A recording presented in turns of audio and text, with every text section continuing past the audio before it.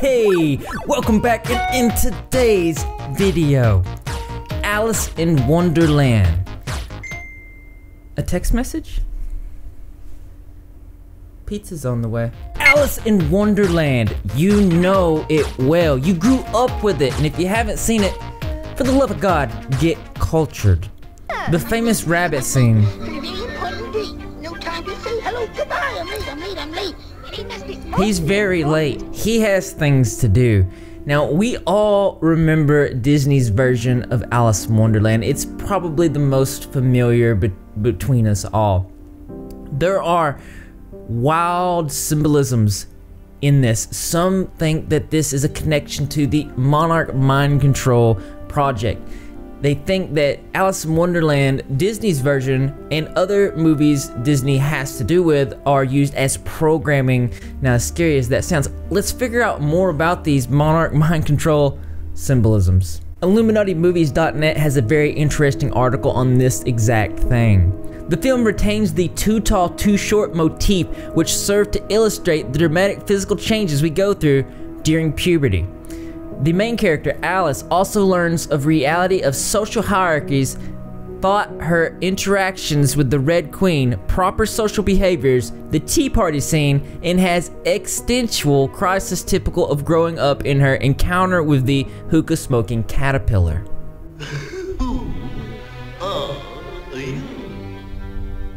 I hardly know, sir. I've changed so many times since this morning, you see. I do not. Follow the White Rabbit.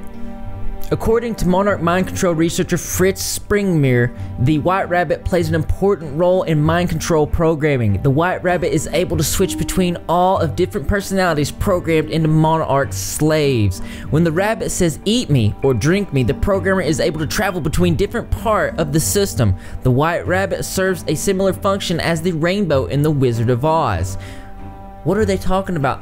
Let me show you. In the Monarch Mind Control project, they submit them to certain trials. Some are very abusive, and it instills into them different parts of their personality and trigger words that when they hear these things or these actions, they do different things. Monarch's slave contains different memory fragments or even personalities. There's a need for so-called trigger, which can switch the victim's alter from one to another for staying undetected in public. Those have to be inconspicuous. So basically, they don't know that they are programmed. So when these trigger words happen, it automatically switches to alternate personalities. Let us not forget the checkered floor symbolism. We've talked about it before on the channel all last year, and it is alive and well in Alice in Wonderland. The Masonic checkerboard, it's in every Masonic lodge. It stands for the duality between good and evil. One of the most important symbols in the Illuminati, for it is used in ritualistic ceremonies. This is used because black and white is a symbol for duality, or the base of consciousness. Base consciousness is important because it is where all other states of mind arise. Personally, I like to think that checkerboards are symbols for the celebrities being pawns. It's very easy for them to be instilled. There's a lot of checkered floors everywhere, and when they see these things, guess what? They are triggered to do things. I mean, have you seen Kanye West as of recent?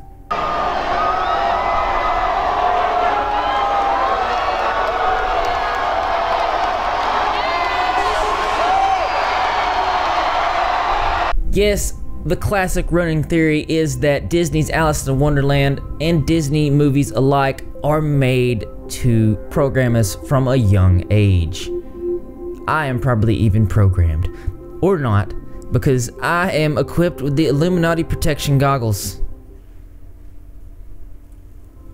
But we can't forget, Disney wasn't the creators of Alice in Wonderland. The story of Alice in Wonderland was inspired by many things out of Charles Dawson's life. His real name was not that, but Lewis Carroll. Now, this was in the 1800s. He knew a girl named Alice. There's a really creepy story with that. We'll get into that later. And her whole family, her father and everything. Alice's father could very well have been the White Rabbit, for the dean was always running late too. Symbolism of the rabbit hole.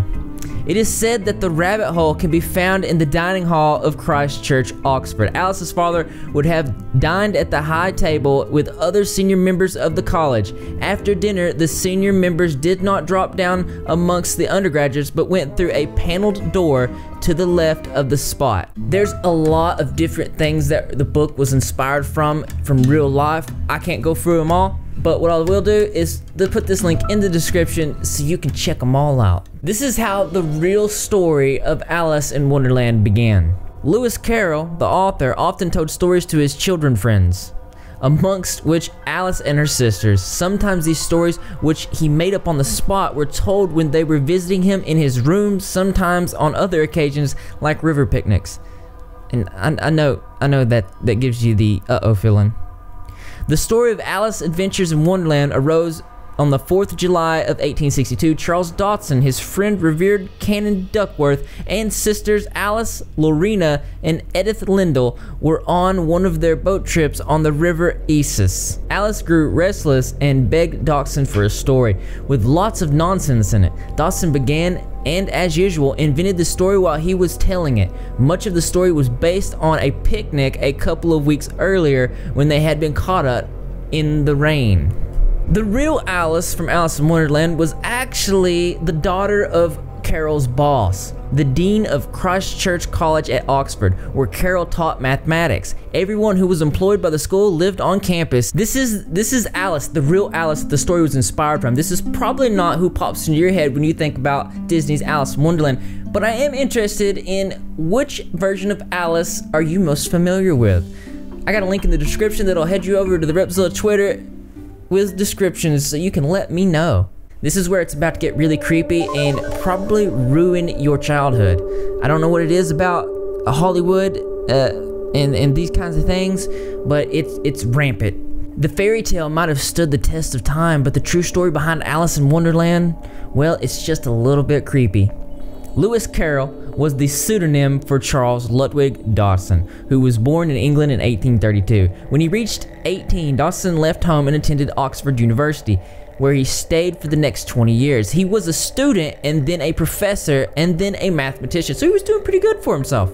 Carroll was known for forming close friendships with children and not really having any relationships with adults. He established friendships with children of his colleagues and acquaintances and would spend lengthy periods of time with them and send them letters. And if that wasn't creepy enough, you might want to see what he was writing.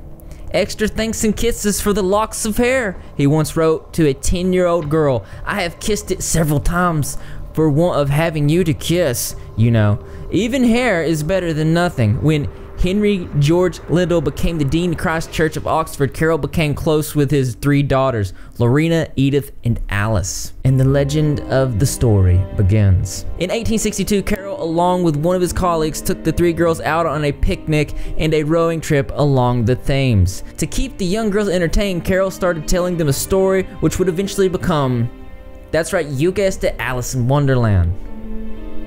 These are the 3 girls here. After spending a few years refining and editing the story, he published Alice's Adventures in Wonderland in 1865, before writing the sequel, Through the Looking Glass and What Alice Found There. Carroll was known as a keen photographer and took photos.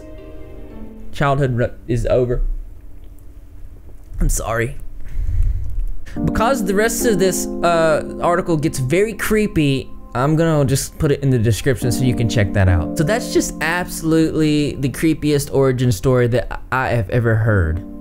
But let's stay focused. Why does Disney take these movies, and this is not the only one that you've heard weird things about, they're also seriously symbolic, and the symbolisms, why do they want to program? Why are they trying to get in our head? You can see she's floating down the rabbit hole here. Very, very symbolic. But if you don't know anything about symbolisms, you wouldn't know. The fact that she has stumbled and fell into the unknown is a premise of trauma-based mind control that the MK Ultra project used. MK Ultra was a real conspiracy that was proved to be true.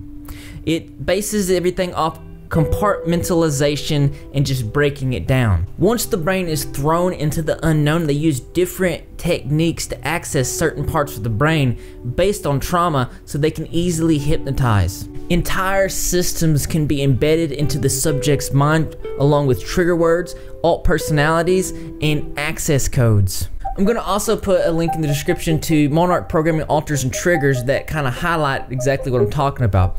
Now, I know that this is crazy and it's super freaking interesting, and whether you remember Alice in Wonderland as the fun-loving Disney movie that the majority of us do, or you actually know the truth of the creepiness of the origin, it really doesn't matter because things mean different things to different people. But as interesting as this is, I'm always more interested in, that's right, you guessed it, I want to know what you think. So why don't you go ahead and leave your creative and or interesting responses in the comment box below. Thumbs up to this like. And as always, brothers and sisters, I will see you in the next video. There was more to that video than could be put into one video.